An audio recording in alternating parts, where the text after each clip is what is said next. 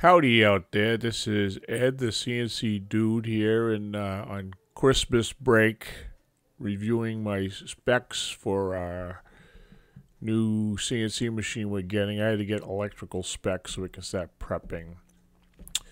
The UMC 350 HD is now called the EDU. I heard that more than 80% of these 350s are going to schools. So they have a 350, a 350 HD, and a 350 HD EDU. The 350 is based on the DT1 platform, I believe, which is the 30 taper tool holder spindle. The 350 HD is based on the DM platform, and the HD EDU is the school package. Now, what do you get? All the UMCs should come with probing anyway, and so you get everything you need. You got 10,000 RPM spindle at 20 horsepower, I believe. And I was looking up the specs, which is the same wiring we're using for the ST10 lathe. That's a 20 horsepower machine. It's a 40 amp breaker, 40 amp limit, I guess. I'll have to go check that. Versus the VF machine, which is a much needs a 70 amp system. And the TM machine is much lower horsepower. So it's like in between. What do you get here? What do you get? We get the 10,000 RPM spindle. We get 18 tool holder. We got the whips probing system. We get a big 55-gallon coolant tank. We do not get a chip auger. I think probably, especially for schools, chip auger should be a standard.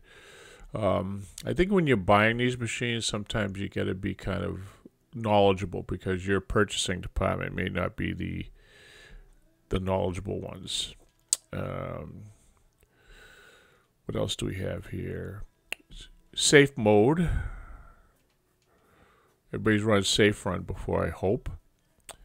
And high-speed machining. I think in Montana H-Tech we discussed about how high-speed machining should be a standard for schools, especially as we're all getting into the CAD/CAM world. It's going to use trochoidal milling and stuff like that. And a byproduct would be that we're inadvertently also influencing industry to get better options when they buy equipment. So I think personally it should come with chip auger and high-speed machining as the package. Standard program memory, 1 gig.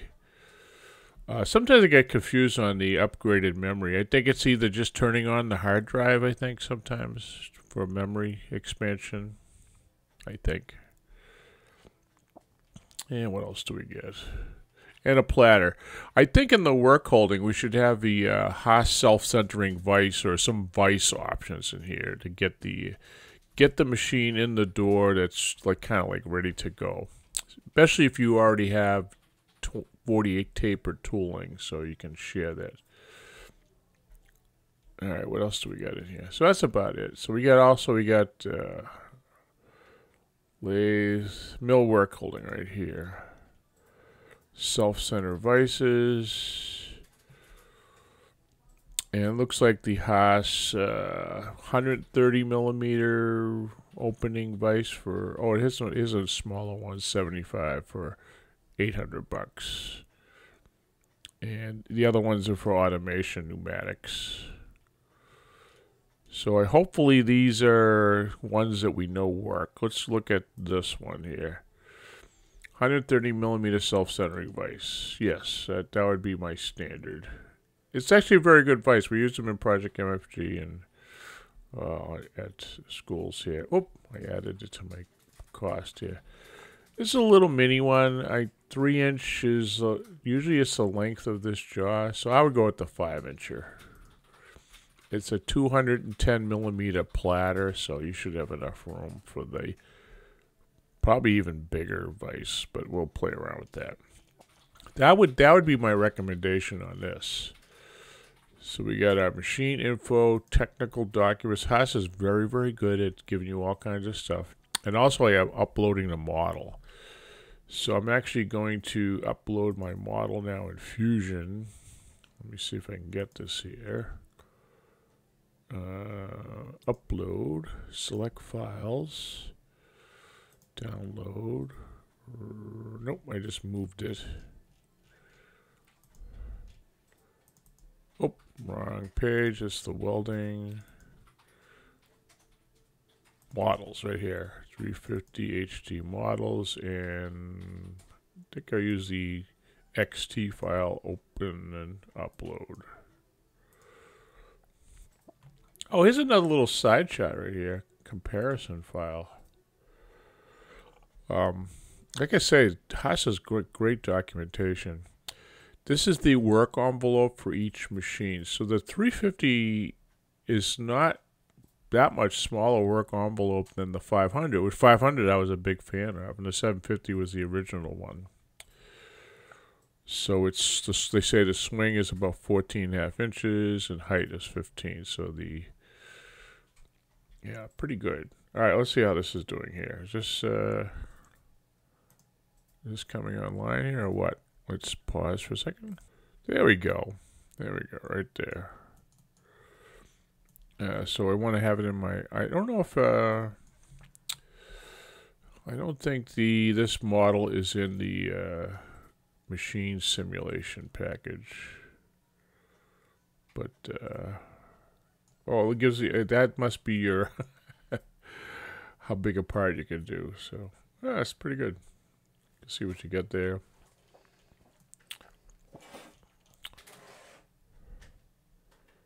Okay, that's about it for me. So we're just waiting on delivery, which I guess we're getting sooner than I thought. So, and we'll be finally in the next gen world, in the 5-axis world. Okay, that's about it for me. CNC Dude signing off. Oh, wait a minute. What are some other things I was going to talk about? Was machines. Like, some people were talking about which machines to get. The DT machine is pretty good. It's a 30 tapers machine. I would probably go for the DM series. I was looking at comparing machines. DM1 right here. 66K, 40 taper, 10,000 RPM. Machine specs. I look at X-axis travel. 20 inches. Can you get 2 vices in a 20-inch travel machine? And it's 15 horse. It's like in the middle range of horsepower. What are the specs we need here? Feed rates. It's a pretty fast machine. So 2,400 RPM. So, I mean, inches per minute. So as far as a school scenario, I don't know. I'm not a fan of the fast machines for school scenario. And this is a tight area. But it's a compact area. That's the good thing about it. So as far as, you can always turn a lot of this stuff down. You can put it at 50% rapid, lock students out from doing something with that. But as far as a small footprint machine, looking at this compared to the mini mill, right? Mini mill. Redesign mini mill. All right. 40,000 for mini mill. The same 40,000, only it's an 8,000 RPM machine. Specs would be 16 inches. So I would probably go to the next size up. That's a pretty good machine, though. I'm looking at the. Let me look at the 10 horse. It's got more horsepower than the TM machines. And feed rates is 800. That's kind of the ballpark of the VF machines as far as speed. Completely redesigned mini mill. I really like the TM. The TM now has a TM0P. Smaller footprint.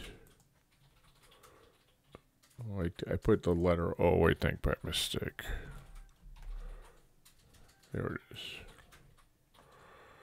Smallest, most affordable, 38K, which is 6,000 RPM, 20-inch in the X, and feed rates of 400. So I just think for beginners, this is a machine that doesn't move crazy fast. It's got capable machining at 6,000 RPM. It holds 10 tools.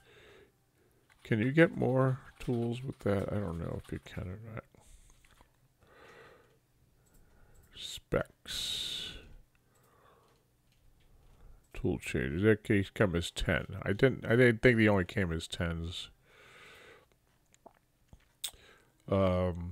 It actually you can run these on single phase power, so I could order one from my house. That would be a nice thing versus a DM, so I could teach from home, you know, if I had one of these. Wink, wink. All right. Anyway, so just going over back to the UMC. This is the installation guide here, and a lot of little things you need to know before you bring it in. Your air connections, electrical install. We're doing 3-phase, of course. Have it all checked. Make sure you're reading on the machine. This is, but only the tech can power this up. Shipping brackets. I used to work for a machine tool deal. Rough leveling. Level, and then leveling your platter. Sweep check, and then you got to do the MRZP calibration for the probes. That's a standard on any of these dynamic work offset machines. All right. And lube check for the spindle and coolant tank. And calibrate your probe. That's about it. Okay. CNC Dude signing off.